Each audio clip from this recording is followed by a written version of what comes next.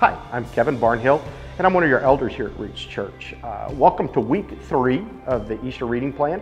I sure hope you have enjoyed the first 2 weeks in our plan leading up to Easter and how God had planned for our salvation from the very beginning in week 1 and week 2. We got an amazing picture from Isaiah on the suffering servant.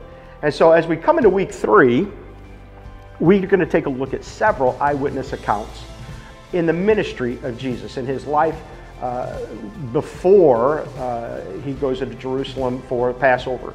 And as we read this week, I really want you to, the word that jumped out to me is compassion. And in these stories that we see, these eyewitness historical accounts, what we see is Jesus' compassion for his people. Compassion is the root word for compassion. The Latin root is pati, which means to suffer or to endure hardship. And then the prefix of that, the Latin prefix is com, so compassion means to suffer with. And as we read this week, let's focus on Christ's suffering with us. We see in this week, we're going to see several resurrection stories where Christ moved through compassion, acted. And that's the key component of compassion, is that call to action. It's not just empathy or sympathy where we understand the pain of others, but our compassion and compassion of Christ moves us to action. And so as we read this week, we're going to see Christ's movement to action to heal the suffering of people and to resolve through compassion the situation that they're in.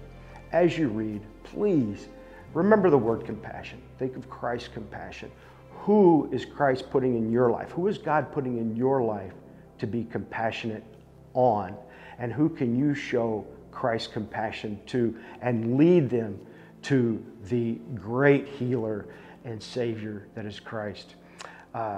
We see the beginning of the plot against Jesus, and that the religious rulers, their reaction to Christ's compassion. So have fun with it this week. Continue to build on the weeks ahead, and we just are so excited about what God will be revealing to all of you as you read through these weeks leading into Easter. Thank you very much, and hope to see you on Sunday. Oh.